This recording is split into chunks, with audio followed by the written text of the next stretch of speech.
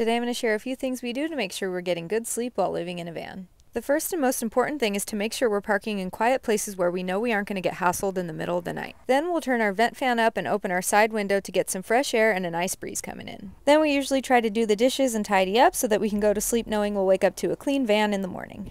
There's nothing better than sleeping in fresh, clean sheets, and since we do have a dog, we keep multiple sets handy. And we have a convertible bed, but our cushions fit together super tight so you can't feel the cracks, and it's actually super comfortable. We always put window covers on to block outside light from getting in. And we always turn off our Wi-Fi router at night and any electronics that might have light showing.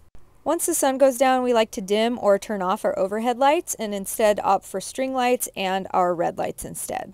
Then to end the day, we'll usually read, or if we're watching a show, we'll keep the brightness turned all the way down.